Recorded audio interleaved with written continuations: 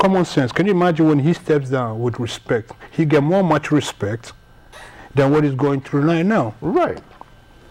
How about your take on the Boko Haram, which wants to impose Sharia law in Nigeria regardless of your beliefs and the conflict it has created? Boko Haram. Feel free to address the Darfur situation as well. Boko Haram, let me start with Boko Haram. Again, if I'm going to put a blame on somebody, I'll put the Islamic leaders, the so-called imams, for lack of educating the people, for them to understand. First of all, let's say my fathers or grandfather, 3 grandfathers, were Christians. Okay. It's not me alone, all Africans. 3 grandfathers were not Muslims. We were all Christians. Right. And believed in Christianity. So for you, for your 3 grandfathers, and change you to be a Muslim, and you killing your own fellow that you used to be you used to follow his religion of Christianity. And today you're saying he has to go to Sharia law. If you're educated enough, Sharia law was set up due to the condition of those people over there. Right. The condition of the people over there is, excuse me to say, un-Islamic. Men sleeping with men, killing infants, females, a lot of horrible things were going on. These are the reasons why there's law set up for them. Barbarism. Right. I'm glad you said that word. These are the reasons why the Sharia was set up for them. So we live in 2012 with a modern civilization. How can you bring such a thing and say we need to follow that civilization when the world is advanced? The Boko Haram or whatever the name they call them, they might not be advanced in civilization, but the world is far advanced than them. Right. So for you to bring that rules and set it up, it means they're not getting enough education in the madrasa or whatever they get in their studies. If Sharia law still works, why don't the Arab Peninsula still use it? They don't use it. Again, for our success in Africa have to be identity of self. We have a history over 10,000 years today that still exists. If we don't go back and learn it and advance our mind, we shall always be in the condition of confused. Lord. Is the creation story in Islam exactly the same as in the Hebrew Torah, or sometimes called the Old Testament? And especially the Old Testament. Right. A lot of similarities, a lot of similarities. First of all, Hebrew and Jewish is just a recent name they gave them. Okay. The people that went on Exodus and happened to go to Europe. Right. And when they came back, they start calling it Jewish and Hebrew. Okay. But Abrahamic tradition has been there long time. Okay. Before Exodus. Just like in Islam, we have Abrahamic tradition as well. All right. These are similarities right there. Abraham believed in the sun god. All right. That's the reason why he built Kaaba. I know most people might not misunderstand what I mean, but later on I will explain that. Right. Talking about Abraham coming from Ur of Jaltis or Haran, it wasn't mixed people, it was Africans that used to live there before Exodus. Even the Canaan, there were people there, Africans. They called them Ephraim. Right. In the Old Testament. Yes. The Ephraim people were originally the Africans who used to live there before Exodus. Right. Now, we have Abraham, have a son. He has Isaac and he has Ishmael. Okay. Ishmael, he took Hagar and left them in Saudi, which is Hijaz, a city called Hijaz. Okay. And then he went back to Palestine. Right. With Sarah. So there's always affiliation connected. The language, the looks of the people are the same actually.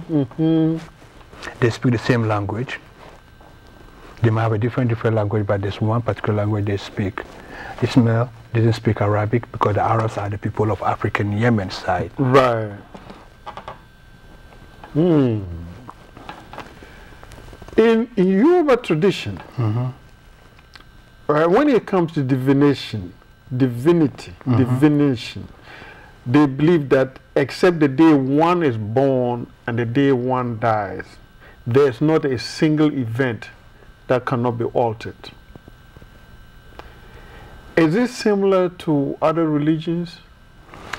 This is one of our forefathers' history that we've been, up to now, Yoruba people are maintaining. Being a Muslim, these beliefs have been dropped. Okay. Before that, they used to, before the pre-Islam or pre-Muslim, as I would say, there's a word called Aslam. Okay. It's an Arabic word, which basically is part of what you just explained. It's very superstitious according to my religion. Right. So that has been demolished as part un-Islamic, where they have a tradition. Let's say if I want to get married, or if I want to travel, okay, there is a further arrow that they have to put, and when it rotates and it says yes or it says no, when you say yes, it means you can go ahead and travel or go ahead and marry. Okay. If you say no, then you have to wait for another year. This particular tradition is, in Islam, is a superstitious belief. Okay. So we forbid in that. If you're going to marry, you go marry if you think it's appropriate. If you want to travel, you travel. You do not have to depend on some Aslam to do it. It's an old tradition. That's a pre-Islamic time. Or pre-Muslim time. I don't like to say pre-Islamic because Islamic is old. Muslim, let's say pre-Muslim time, basically. But is there any religion that can escape, you know, what is that word there? Superstition? No, no. To be realistic, I know some Muslims might feel offended because of ignorance again. There's no religion without a form of superstition. Right. All religions have a form of superstition. But when you believe in your religion, then you forget to understand it's a superstition. Right. You get my point? Yeah, you try to abandon that form of superstition. But there's no religion with no form of superstition.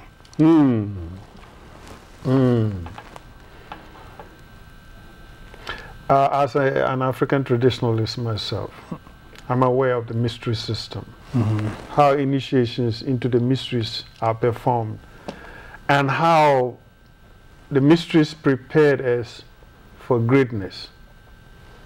You have stated the mystery system extensively. Explain how the modern world has adapted this to their advantage. Yeah, I mean, you know, our mysteries were the universities.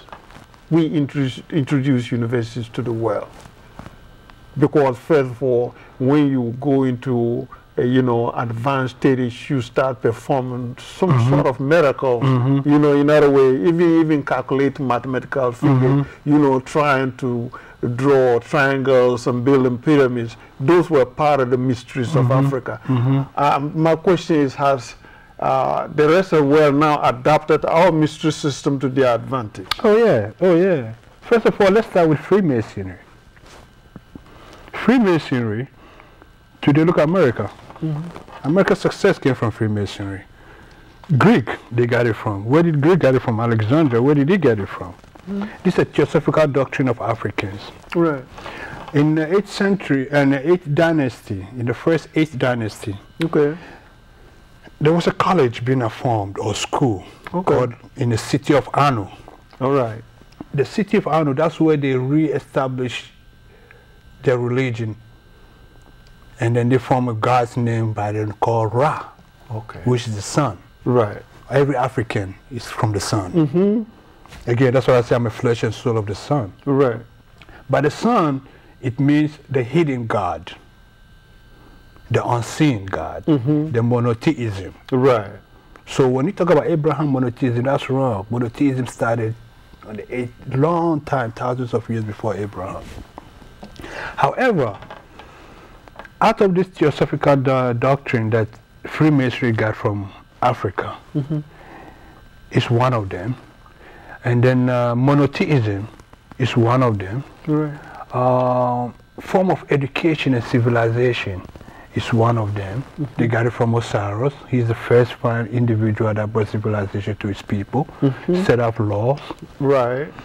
And then as I said earlier, know thyself, also the first school to be created on earth. Why Horus? They got it from us. You see how he benefits from them. They benefit from it because they acquire the knowledge and study it. We did not. Right now, today in this world, we tend to be imitators, imitating an imitator. Right. Even the thing is actually it's our own. The Christianity, the Islam that we are so connected, killing ourselves into, actually did not derive from these people. It derived from you. Mm-hmm.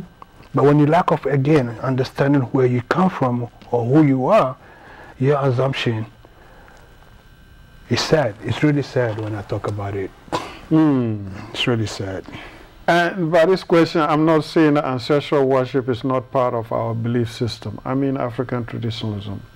But propagandists label African traditionalism just solely on ancestral worship. Are they trying to limit the African belief in God? No, they know. They know we are the God. Today's world that we live in, Christianity, Islam, the prayers they're doing, they pray to God of Africans. See, again, this is part of, again, knowledge that we need to start understanding. Right. When we go back, let's start with the Christianity. When we talk about Christianity or Catholic, right, from history of their Pope, is from Africa. The Romans, before they became today Jesus, talking about Jesus crucified and all that, what did they believe in? Memphis. And he used to be African. Right. The same applies to the Arab Peninsula. The Arab Peninsula that we have Abraham brought in, the word Kaaba didn't come from, it's not an Arabic word, it's a Kemetic word. Ka and Ba. Right. Now, if somebody is using his intelligence to take something from you to benefit him, it's all about power. Right. Do you think he's going to tell you how to do it? No, he will not reveal his secret. There we go. It's about power. It's about power. And that's why knowledge is very important. Right. And that's why secrecy is power. That's why Freemasonry has been secretive for so long. Until now, the trend is open. But the most secret about Freemasonry, the bottom line is knowledge. But even the openness doesn't mean that they're going to let you know. You have to do your own inquiries. Yes. Definitely. As you're well aware, sacrifice is a centerpiece of African traditionalism. Do other religions use sacrifice but don't want outsiders to know about it? Yeah. It's a sacrifice. I mean, from the, let's say from old days, people have gone far to even sacrifice human beings. Again, as part of the world civilization and out of darkness, instead of doing that, you sacrifice cattle, goats, and stuff. Sacrifice is part of Islam. When we go to our Eid, we have to sacrifice. Okay. When somebody have a child or in a celebration, we have to sacrifice. It's good to God. Right. So sacrifice has been an old tradition, very old tradition. There was a story about Prophet Muhammad, where his father wasn't supposed to be alive, actually. Muhammad would not even be alive. There was a time where they were so into the idols. Right. They had a leader called Amir bin Luhail. Happens to be a leader of Saudi and went to Syria. Okay. When he went to Syria, he happens to get so fascinated with Syrians' belief of idols. Syrians were so much into idols, like as their god. So he decided, he was so fascinated, and he bought one of them called Hubal. Okay. And he brought it. When he brought the Hubal, he was able to convince the people of Saudi to accept, even though the Abrahamic tradition is still there. They still respect it and maintain. When Abraham was there was no idol. When Ishmael was after Abraham, there was no idol. Idol started from this king who went to Syria and brought this, and people get caught up with it.